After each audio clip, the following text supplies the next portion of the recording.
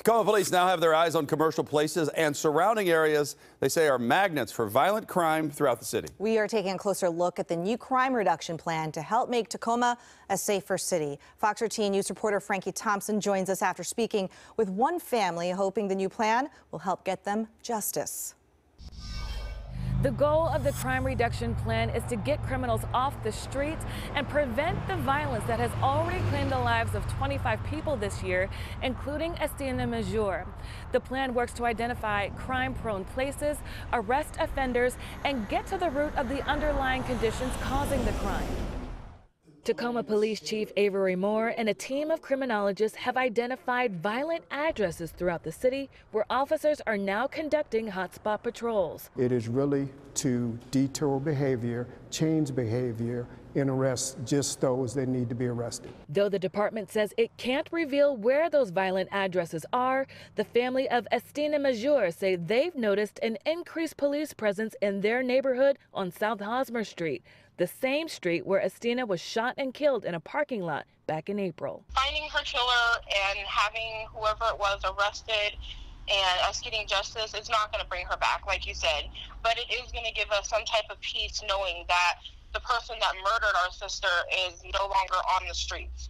My niece and nephew don't have to worry about wondering, oh, who was it that killed my mom? Criminologists working with the police department found 12% of violent crimes like murder, robbery, and aggravated assault occur at commercial establishments.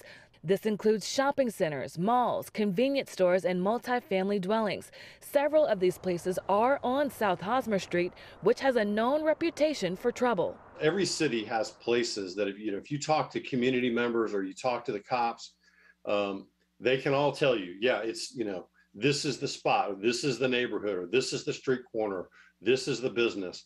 That sometimes these have been problematic for years at a time.